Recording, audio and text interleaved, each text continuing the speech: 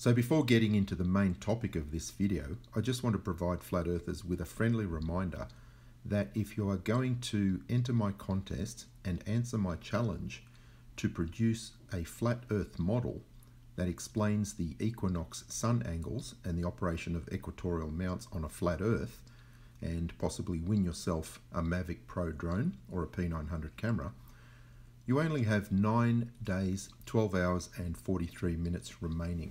At that point, if no successful entries have been received by the Flat Earth community, I will be opening the contest to models based on the globe, and every aspect of my challenge is very easily demonstrated on a globe model. So don't delay, guys. You've got less than 10 days remaining. Speak now or forever hold your peace.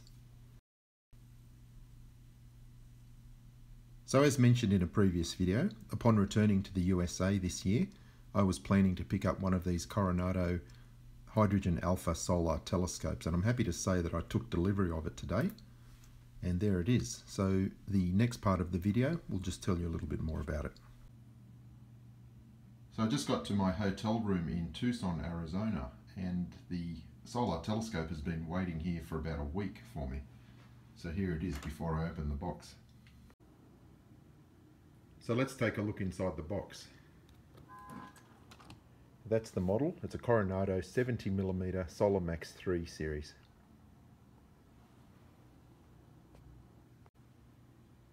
So there's the telescope out of the box, and it's made of metal. It's just beautiful quality. This is all metal and weighs about 5 kilograms.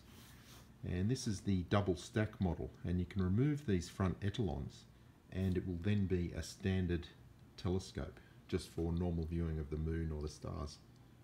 It has a 2-stage focuser for coarse adjustment like that, or using this knob you can make very fine adjustments. So I'll set it up on the little tracking mount and let's play with it a little more. So here is the solar telescope fitted to the Skywatcher as GTI mount, which supports the weight nicely, and you can just use a standard camera tripod there.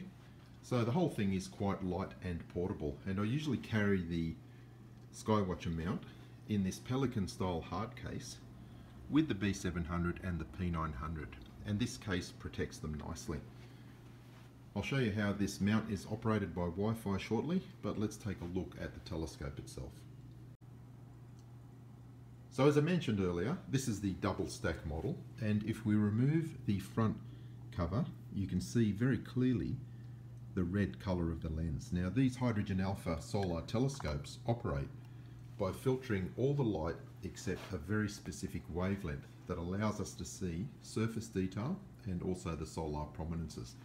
Being a double stack model, there are 2 ways we can tune. And also on this diagonal, it has a standard eyepiece, but there's also thread there that allows us to fit a T-ring so that a digital SLR camera can be attached. Now unfortunately it's cloudy today and I won't have time for the next 2 or 3 days to test this, but at the first opportunity I'll try and get you some footage from the telescope. So the Skywatcher mount produces its own Wi-Fi network and is controlled by an app on this iPhone. If we connect, I've got the phone connected to the Wi-Fi network being produced by the mount, and we now connect.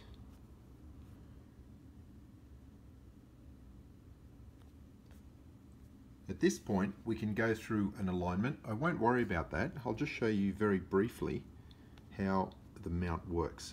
Now the sun is just 1 degree above the horizon, but as I showed you, it is cloudy, so there's no point even trying to look at that now.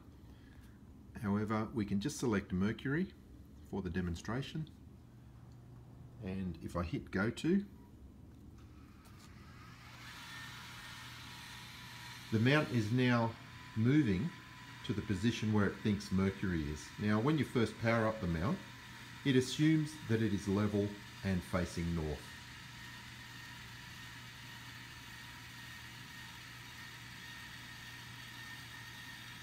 And this mount is battery powered by 8 AA batteries, which run for more than 12 hours.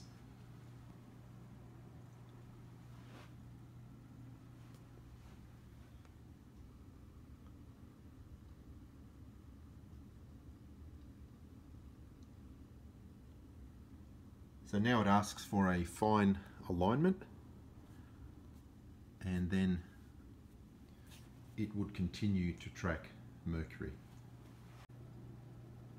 And as I mentioned, the reason I bought this particular model, it's the only one in the Coronado range that allows you to remove the 2 front etalons and use the telescope as a standard telescope. So let me just show you that.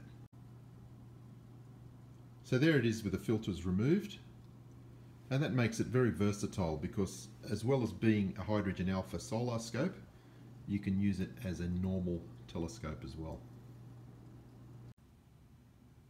So I'm sure anyone who is married can relate to this. I was sending some photos of the new telescope to my wife earlier, and she responded by saying, "Beautiful telescope for my darling." She just abbreviates darling to DA.